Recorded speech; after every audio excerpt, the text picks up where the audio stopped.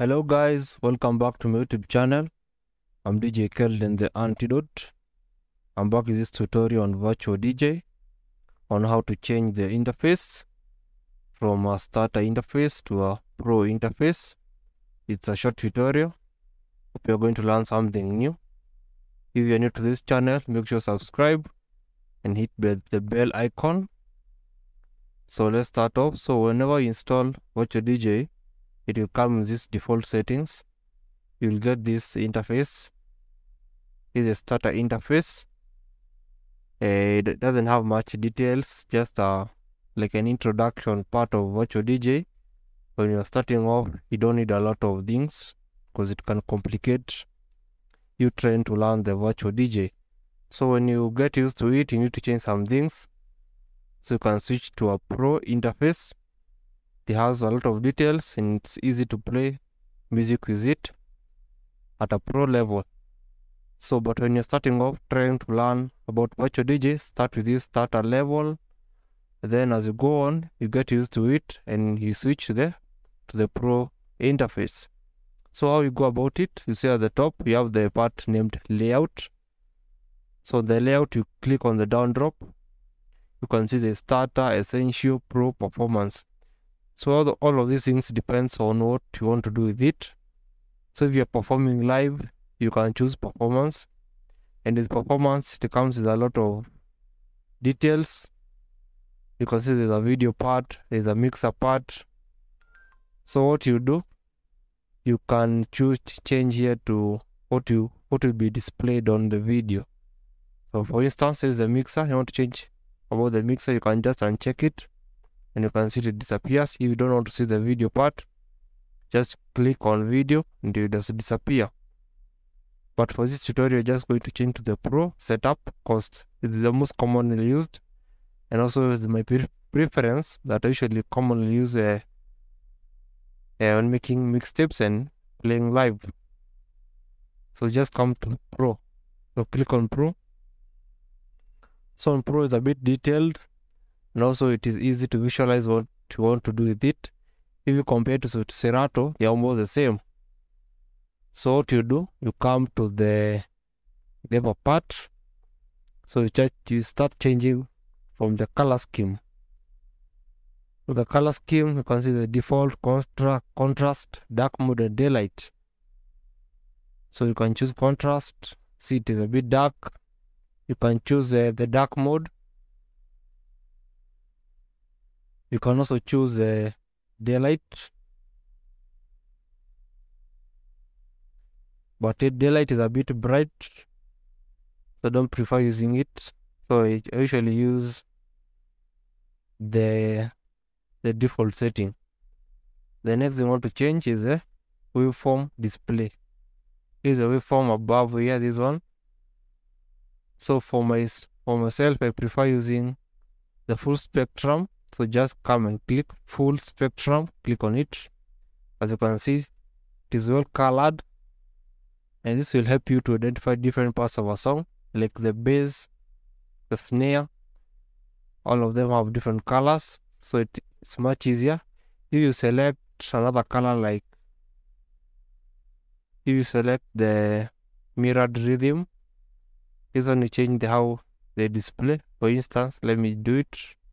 As you can see, the beats are not well aligned. It's not much clear, like where the bass is, where the snare is. So I prefer using the full spectrum, but you can also see the rhythm enhanced. Also don't like the rhythm enhanced, doesn't look much professional. So let's stick to the full spectrum. So another thing I want to change is the waveform. The jog goods. Also on the waveform, you can also change the colors. The different colors, you can choose monochrome. So for monochrome, the whole audio track has the same color. For deck A, you see there's red. Deck B, deck A is blue, and deck B is red. So you can choose that, but I prefer using different colors. To look more professional, you can also choose multiple colors. So multiple colors looks like that. Just your preference, what you like. So for personally, I like using the full spectrum. Looks so professional. Then on the waveform, you can also change a bit of things. Like for instance, you can also change the position. So for my preference, I like it below, down there. It looks more like Serato. So I usually prefer using it on that level. You can also change to see the grid lines. So if you click it, you're able to visualize these grid lines. Something else you can change on the waveform, the bar counter. So as you know, when you are mixing into songs, you need to know how many bars a certain song has. Some has 8 bars, others have 16, and others 32. So you can also choose this option to display here when the song plays. So you're done with the waveform. So you come to the jog wheel. So this is a jog wheel. So you can also change some things about it. You can add some details. As you can see, for now, the jog wheel is very plain. You can add something on it to make it look good and easier to use. So if you click on the needle and text, you see there are additional details like the BPM, the duration of the song, then the pitch. So it makes work very easy when DJing. So I usually prefer sticking with that because you see there also are the BPM up here, but when you're DJing, it's much easier to see all the things in the same place. The pitch, the duration of the song, and the BPM are the same point. So for jog wheel doesn't have a lot of things. So let's come to the beat counter. The beat counter, you can also do some changes. If you click the phrase bars or the phrase circles, let's see what happens. I will notice a change. Let me do it again. You see if there's anything that changes.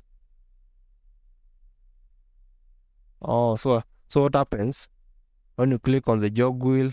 I mean the beat counter. Just notice up here is some difference. So you click the phrase circle, they will come up.